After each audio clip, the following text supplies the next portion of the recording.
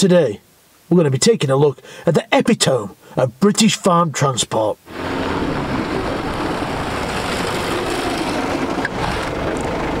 Some of you probably just let out a gasp of horror and spilt your coffee all over. You were expecting a green Land Rover Defender, driven by some mincer, dressed in a tweed jacket, a flat cap, some of those moleskin trousers, and those stupid wellies with the straps at the top.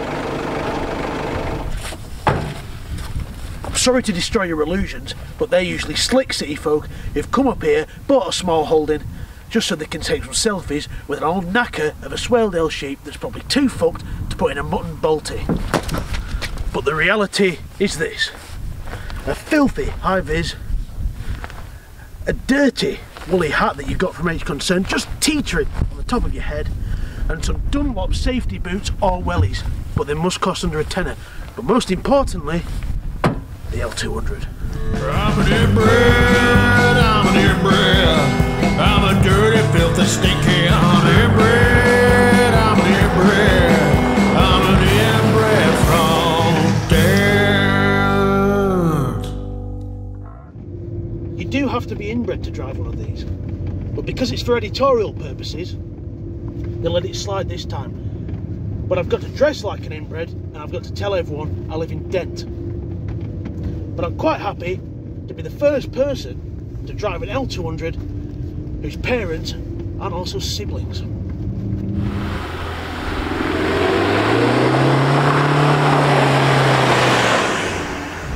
What's it like to drive?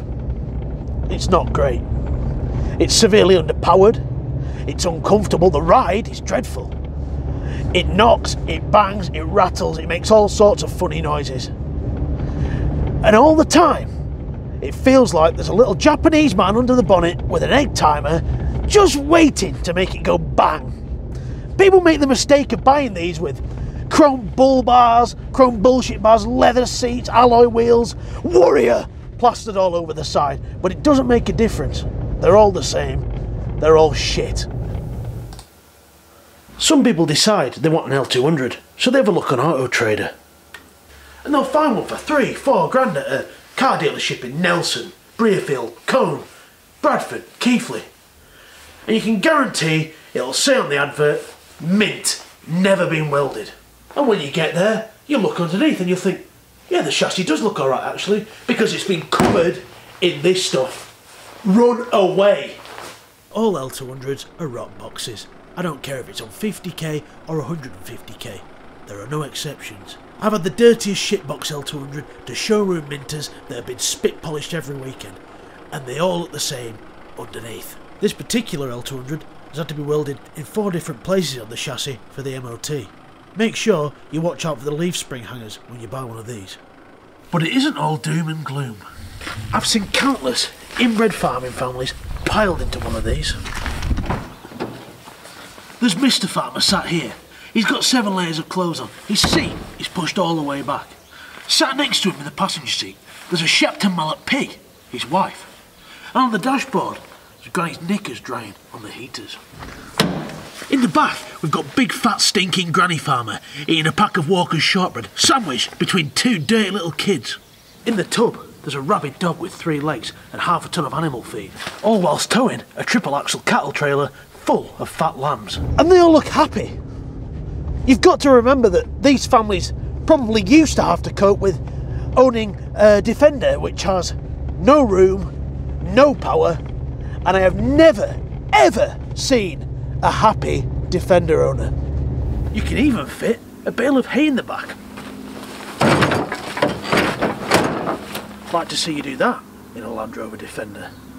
The interior is typically Japanese. It's grey, it's depressing, but very utilitarian. There's this very useful voltmeter, so you know whether your battery's charging or not. Apparently it's -E degrees outside. You need to be a nuclear physicist to work that one out. And we've got this inclinometer that looks like something you'd find in one of the Mitsubishi Zeros that bombed Pearl Harbor. In case you're wondering why so many farmers seem to get stuck in these trucks, it's because they don't realise it's not a 4-wheel drive until you push the lever forwards. You'll also notice that every last part of this cab is covered from top to bottom in filth. Now, this wouldn't be an L200 review if we didn't try taking it off-road first. Slow down! It's ice! Jesus Christ, it's -5!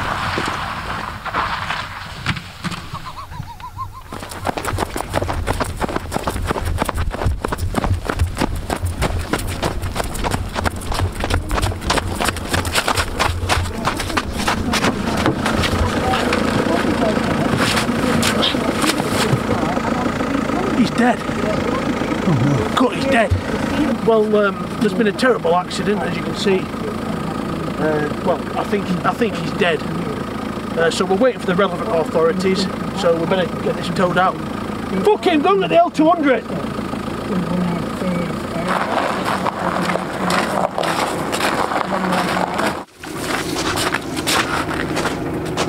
Right, is it low?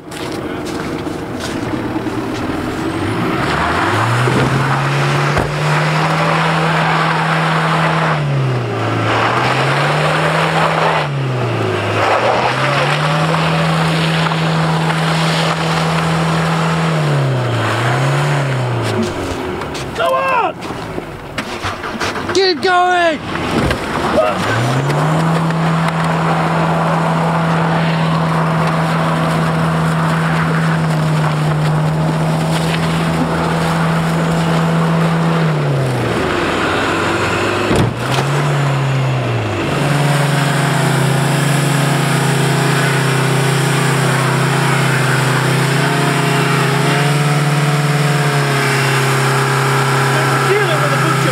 Cabbages! Jesus Christ!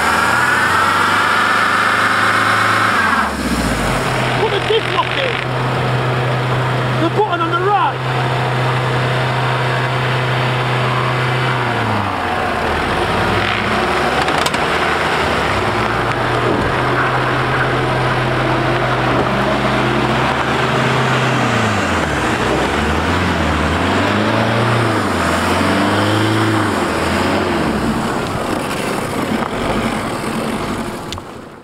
The previous day, we did actually come across another incident where a man, in an attempt to slow himself down the hill, ripped the handbrake, did a 180 in the road and ended up in a ditch.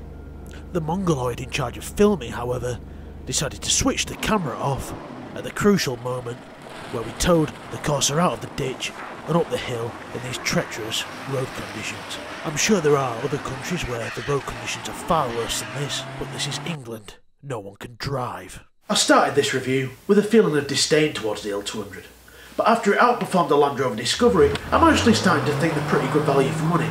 Yeah, they're underpowered rock boxes, but find a pickup that isn't. Cheap to buy, parts are cheap, so you don't need to worry about giving them abuse.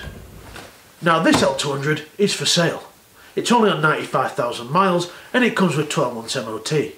So I'll tell you what I'll do, bring £2 cash and it's yours. I'll even offer a warranty, which does expire when you reach the bottom of the yard. And the yard is on a downhill slope.